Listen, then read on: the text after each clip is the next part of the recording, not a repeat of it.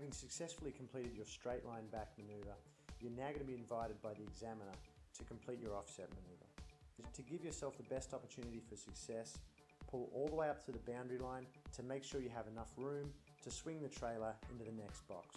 Of course, always be sure that you know where you're starting and where you need to end up. Once you've pulled up right on the boundary line, you need to turn your wheel one turn away from your box. This is going to start to put an angle on the tractor and trailer and start to curl your trailer toward the entry of the box that you need to end up in. As you start reversing, keep an eye on the center cone as you back towards the box. When the center cone and the trailer meet, stop where you are and turn the wheel all the way back toward the box. Gently keep reversing again until the tractor and trailer are now straight. Looking in both mirrors, you should be able to see both of your entry cones down the left and right hand sides of the trailer. Depending on how close you are, you may need to reverse a little bit closer until your trailer starts to enter the box. At this time, it is one of your prime opportunities to get out and use one of your get out and looks to assess the positioning of the trailer in relation to the box. With your trailer at the entry of the box, now start turning the wheel toward the box, which will start to curl your trailer towards the box. And then as the trailer starts to line up with the box, start turning your steering wheel away from the box, which will bring your tractor around, and hopefully if you time it right, everything will line up at the same time. Tractor, trailer and box all in line, and you continue straight line backing down into the box until the front bumper of your tractor has passed the second cone. As you are curling the trailer and the tractor into the box, if you don't get the timing right, you may miss the moment when the tractor and trailer and box will all be in line.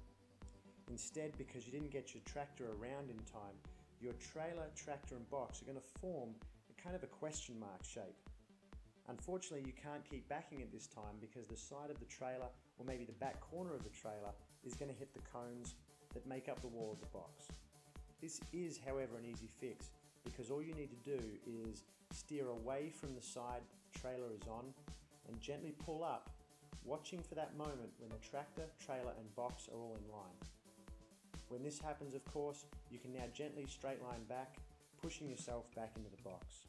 A couple of common mistakes that students make is halfway through the offset maneuver, they don't quite line up with the entry to the box, but instead they're more angled towards a cone on either side.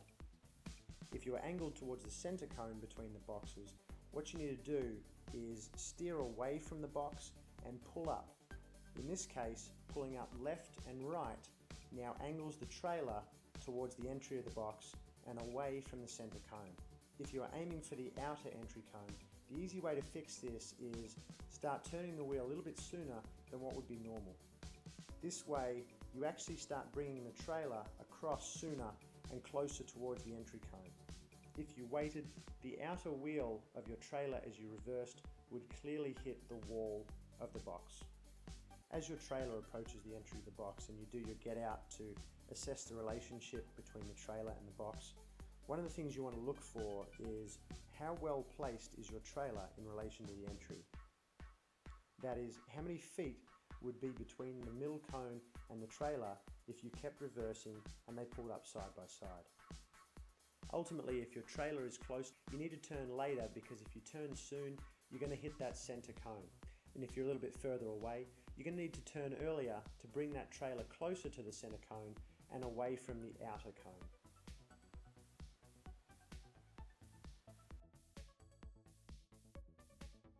The examiner is going to randomly choose on the day the side that you need to do the maneuver on. So always practice and be competent at both sides.